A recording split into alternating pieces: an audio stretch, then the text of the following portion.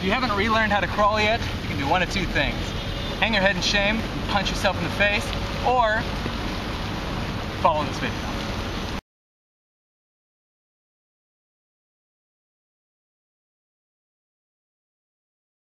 Okay, so first and foremost, I see a lot of things passing as crawling, and they really don't count. So here's what a couple of them look like.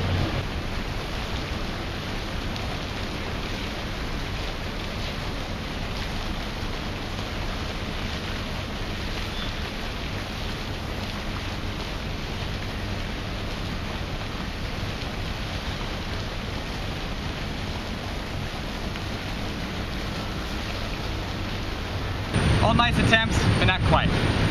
First and foremost, if you want to learn how to crawl properly, you need to understand why crawling even matters. Number one, it's excellent for your strength. Me personally, my pressing and squatting strength have gone way up since I've started crawling on a regular basis. Pulling strength has even gone up as well. In addition to that, eye-hand coordination has gotten much, much better as you have to learn how to link the disparate parts of your body together. A lot of people's training attempts to separate or isolate people's parts from each other, for example, chest day, leg day, back day, etc. But if you've ever hoisted anything that's actually heavy, you know that you need your entire body for everything. So learning how to use your body and connect your body and all the parts one to each other, very, very important. Also, as Dr. Perry Nicholson of Stop Chasing Pain on Facebook has pointed out, if you don't run well, you probably don't crawl well either. So crawling is very, very fundamental in all sorts of different and higher level movements. So one of the great things about crawling is that it reteaches you how to build your reflexive core stability. And it does this through cross-lateral movement patterns, meaning opposite sides work at the same time. So one of the reasons you see people walking around, or people doing crawling and they're trying to do it on the same side, is because they don't have that movement pattern anymore. They do, but it's tucked away. So there are a couple of steps that you can go through in order to regain them. First and foremost, before you start crawling at all, start doing the first 3 exercises and then mix them into a crawling pattern. So here's how they're going to look. First one is a cross crawl. So what you're going to do, you get on your back, push your low back into the floor, and you're going to just touch opposite sides, just like this. If mobility is an issue, that's fine. Just touch with your hands, but make sure your opposite sides touch.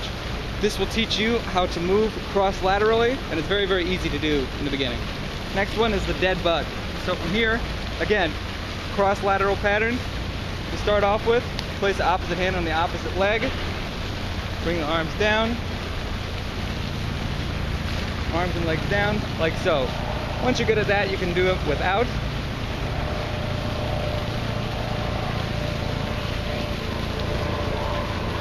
And then from there, we're going to go into the bird dog. Bird dog is the beginning of what the crawling pattern is going to look like. So from here, opposite leg, arm out, and you can add a touch in the middle. Again, with the hand if you need to, but elbow if you can. Press out, touch, and repeat.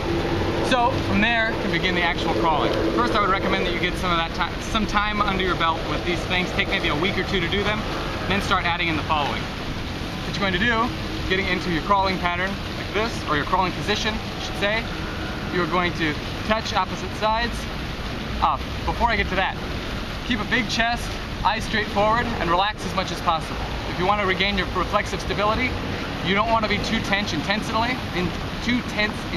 That'll be good for other heavier exercises, but for this, not really. So, big chest, eyes straight forward, and touch opposite sides, reach out, and put it 1 step forward. Touch opposite sides, reach out, and 1 step forward. Same thing works backwards. Touch opposite sides, arms and legs out, 1 step backward. Touch opposite sides, arm and leg out, 1 step backward. I'm not the only person to have done this. A colleague of mine, Jody Beasley in Alabama, has also done this with his clients and with great success. So it's not just something I've made up, it's something that others are using and very, very effectively. So once you can do that, the next thing that you can do is get rid of the bird dog. Just touch, put down, touch, rest down, touch, and down. Same thing backwards, touch, down, touch, down. And from there, it should be pretty easy. Just crawl. It goes without saying that the exact same thing goes when you're doing it on your hands and feet like this.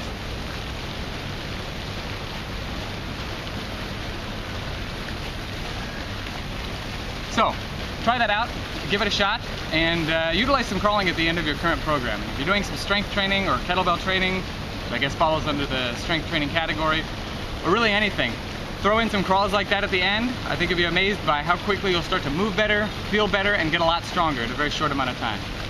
So if you've liked this tutorial, please feel free to like it, share it with your friends and anybody you think would be interested in it, and be sure to check me out on my website and Facebook, Twitter, YouTube, etc., etc. I'll put all the information in the box below. In the meantime, stay tuned. There's going to be a video on how to crawl for 10 minutes, as well as a crawling variety video. In the meantime, Hammer out.